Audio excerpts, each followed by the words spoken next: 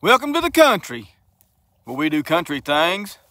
On today's video, I'm going to take you guys over to the aquaponic system and show you guys what I've been stocking it out with here in the last couple of days. I've been poking around a little bit down to the river and down at one of the local creeks, just trying to see what I can come up with as far as things to put in that system.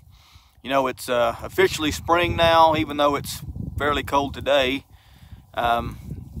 Things are starting to wake up from winter, and I just wanted to see what was out and about, so I just went to a local creek and went down to the river and caught a few things I thought were interesting, and I wanted to put them in the aquaponic system. So trying to get that thing stocked out a little bit and try to get those tomatoes going already. So just give me a minute to get finished here with the goats, and then I'll be right back. Okay guys, so I dipped up a few things in the net here, and I'll show you what we got going on as far as what we caught and what we're starting to stock the system with. So the first thing I'll show you is these little mosquito fish. See if I can get a good look at him there. There you go. So we got a few of them, and they're real easy to catch. They live up in the shallows, and now they're a live bear, so they'll have babies in here. Actually, they should. I hope to get quite a few more of those. We also got a lot of these bullfrog tadpoles. I'll show you this guy right here. This is one of the larger ones. This guy is already starting to get his back legs. You can see there. So that's probably one that's coming up on a couple of years old. It takes a few of them, or it takes some of them a couple of years to actually turn into frogs. So I don't really know if these guys will turn into frogs this year or not, but if they do, I'll definitely keep you guys updated and show you that process. And they're really good for the system. They create nutrients, and they keep algae down. And it'll be fun to watch them guys actually change the frogs if they do. Like I said, I got a lot of those guys. Here's another one of the larger ones.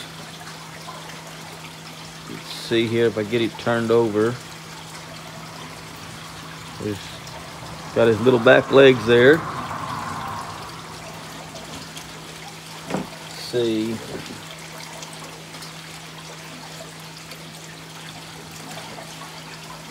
Of course, we caught a few little bluegill. We got several of those. And let's see.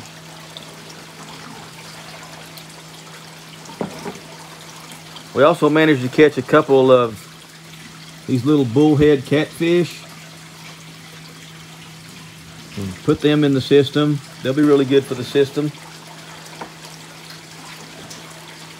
Those things can survive in a lot warmer water with a lot less oxygen than most fish, so they're really good for aquaponic systems, especially when you're living in a place that gets as hot as we do here in the summer. They tend to do a lot better than, say, other fish who need more or higher oxygen levels, so they're really good for the system.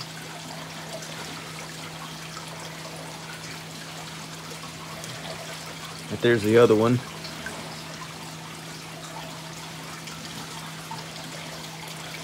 And as you can see probably on the bottom there,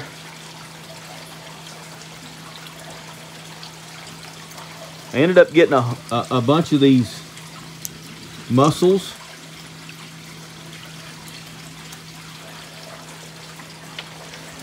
So they should be really good for the system too. They should filter the water, and you know, they'll create nutrients just like anything else. Let me kind of zoom in on one. I'll show you. There's one that's opened up right there. You can zoom in on that guy. You can see him right there where he's opened up.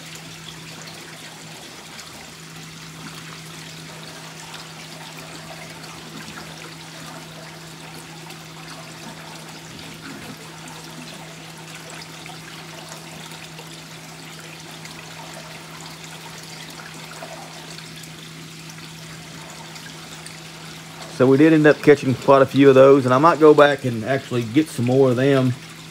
Here's another one that's opened up.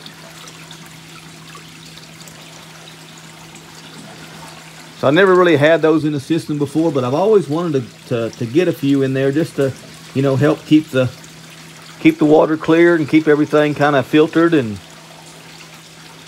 they said they'll add nutrients too, and it adds to the biodiversity of the system, which I really think is important.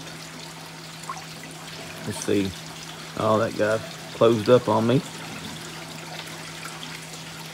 And a few more. These little bluegill, like that one.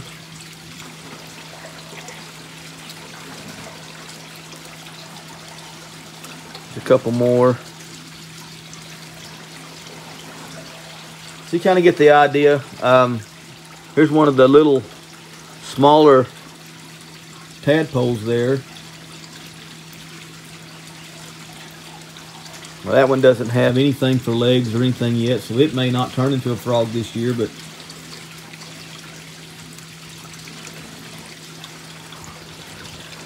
so there's a few things that I brought home so far. I'm going to do something a little bit different than I did last year. I stocked the system last year with mostly adult, mature fish, like the really large size bluegills and the really large size bullhead catfish. And I think this year I'm going to go for quite a bit more fish, but something that's a little bit smaller in size.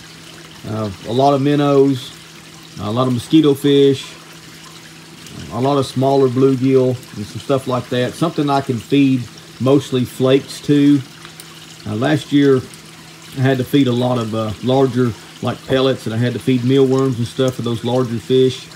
And I think it's going to be easier for me and cheaper for me to actually have a lot of smaller fish in the system and be able to feed them fish flakes, and they'll do a little bit better on that, and it won't cost me as much in fish food. So changing it up a little bit this year. Go ahead and let all these guys go.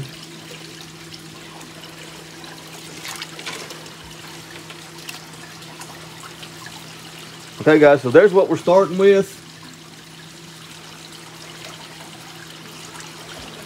And the next time I get a pretty decent day where it's nice enough to go film, the wind ain't blowing 50 miles an hour like it has the last 2 or 3 days, I'll take you guys with me and film some of it as I go down and do some exploring. But anyway, I appreciate you guys watching this one, and I'll be back.